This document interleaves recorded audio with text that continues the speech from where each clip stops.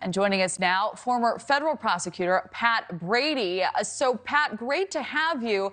Initially, Russell's parents and boyfriend went public with their support, and now it seems there are cracks forming in her inner circle. Do you think she will face charges? Yeah, that's a tough call. And I think in these cases, it's basically what the public interest is. And you just touched upon, the amount of money this took away from law enforcement to chase her around for 2 days. But there are a lot of cracks in this case. And clearly, it appears that she made all this up. But in making this decision, the comparison I can make, I'm here in Chicago. Remember, Jesse Smollett came up with that story about the MAGA supporters. We're going to throw a noose around his neck and they beat him up on Lower Wacker Drive. Well, the public interest there was that he could have created a race riot in a major city, and he was appropriately charged and convicted. Now, in this case, I'm guessing if I'm the prosecutor, I'm looking to see first and foremost, check her story out completely. But second, probably there's a mental health component to this. I mean, this is, I don't see right now any evidence that she was making a lot of money off this. If there's a GoFundMe page or some other reason she did it other than that she just wanted attention. So I think that probably cuts against her ever being charged, but she should certainly be held responsible for what the expenditures law enforcement made.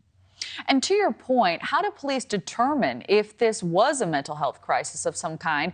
And would that influence their decision whether or not to press charges in this case? Yeah, even the charges you were mentioned before, those are low-level felonies at best and likely misdemeanors. So law enforcement, I think rightfully so, has now started focusing more all across the country on the mental health component of people that violate the law. And I know that here in Chicago and other places, they get intensive training on police officers do, and law enforcement in general, on mental health. So I think they're going to take a good long look in that. But if you're living down there and you had all these officers off the street chasing this story down and incurring all these costs on a weekend, she needs to pay that back. So that probably is how the decision will be made. But it sounds like from the evidence I've seen, just it's been publicly reported, it's pretty clear that she made the whole thing up. All right. We'll see what the facts bring. Pat Brady, thank you for joining us. Thanks, Kelly. Have a good afternoon. You as well.